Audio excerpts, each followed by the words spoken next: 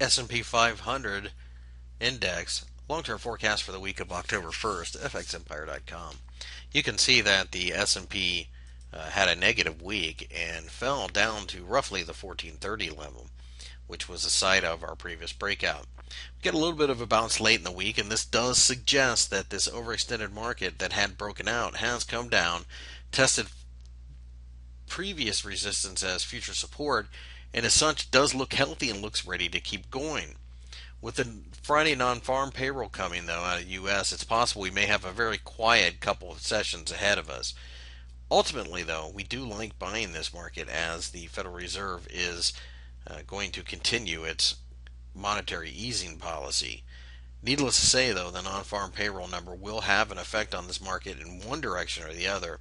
So, having said that, it is very likely you won't get your longer term candle until well after the non-farm payroll announcement.